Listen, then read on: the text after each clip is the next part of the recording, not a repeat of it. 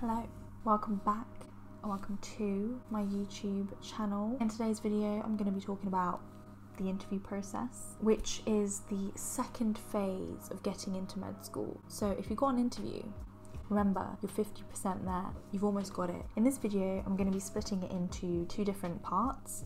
The first part I'm going to be talking about just my general advice and my general experience with the med school interviews and which unis I got an interview for. In the second part I'm going to be talking about the resources to use, what I recommend. So I applied to 4 unis obviously, which is the max amount that you could apply to. I applied to Leicester, Belfast, Keele and Anglia Ruskin. I didn't get an interview for Leicester, but I did get an interview for the other 3, and all 3 of those were MMI. So obviously in this YouTube video I'm only going to be talking about MMI. And Anglia Ruskin was by far the hardest MMI interview ever. Keele was the nicest. The staff there were just so lovely to me and it was a really good experience. And Belfast was probably the easiest one, even though they had more stations. And if you guys don't know what MMI is, it stands for multiple mini interviews. It can range between 7 to 11 stations depending on the university. Each station would be about a different topic or a different task that you have to do, and you'll be talking to different professionals. So you could be talking to 50 medical students, or you could also be talking to a professor or a doctor. And obviously this year is going to be very strange for you guys because it's going to be online, but in general the principle still stands the same. You're obviously going to have different stations still, except you're just going to be talking to them online. And if anything, it might be better. You might feel more comfortable at home, you might feel more relaxed, you might not get as nervous as you would in person. So use that to your advantage, guys. That's what I'm saying. Now, my general advice when it comes to these interviews is number 1, please don't script your answers. Just don't do it. No. Don't do it, please.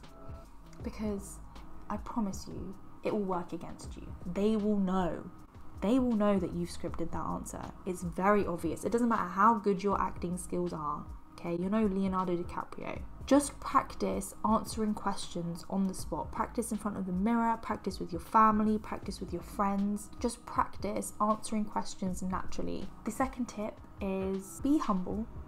Be aware that you don't know everything about medicine yet. Don't come across like you know everything and you already know the physiology of the heart or stuff like that.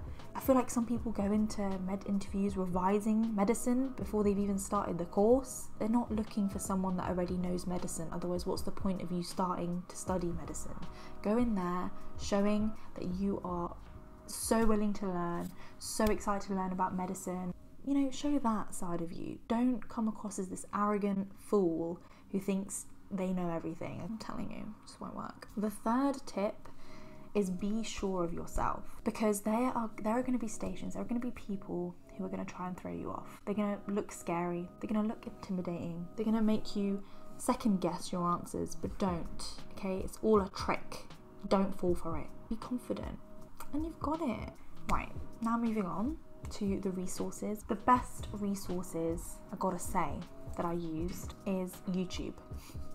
Number 1. There are YouTube videos of people doing practice questions with each other, and it's so useful to just see how people answer the questions. There are also really interesting good YouTube videos for the ethics section that you'll have in an MMI interview. I'll put the YouTube videos that I found really useful down below. The second resource that I really recommend you guys subscribing to is Medic Mind. They have amazing videos that was so helpful for me, and basically these videos just show practice interviews basically of certain questions, and it will show you what a good interview looks like and what a bad interview looks like.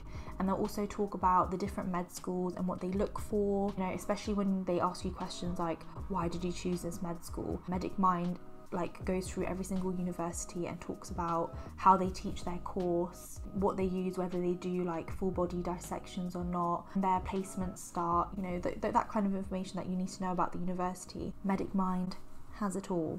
The second resource that I used a lot was Medic Portal and the MSAG blogs in terms of being up to date with what's going on with the NHS, because there are NHS hot topics that come up. I'll obviously put all the links down below, but you need to keep up to date, especially this year with COVID, because it's changed so much with the NHS and you really need to know about that. I think most of you guys probably already know that by now, and you're probably already reading the news about it, but obviously keep up to date with how it's impacting the NHS, so you can really talk about it if they do ask about it in the interviews. And the final resource that I'll definitely recommend is the How to Prepare for Medical Interviews book. Now, you don't have to get this, but I definitely did use it, and I definitely did find it extremely helpful, just in terms of like how to just generally prepare for the interview.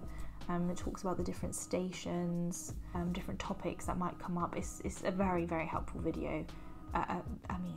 Book. Very, very helpful book. But yeah, those are the main resources that I use. They are relatively timeless, so obviously they're still relevant for those who are applying this year, apart from obviously everything that's going on with COVID, which you need to read up on. And obviously it's going to be different for you guys because you've got it all online for the first time in history. I hope you guys found this video somewhat helpful. If you have any other like video ideas or any other tips that you want to hear from me, do let me know in the comment section down below. I feel like a proper YouTuber when I say that, but yeah, that's it.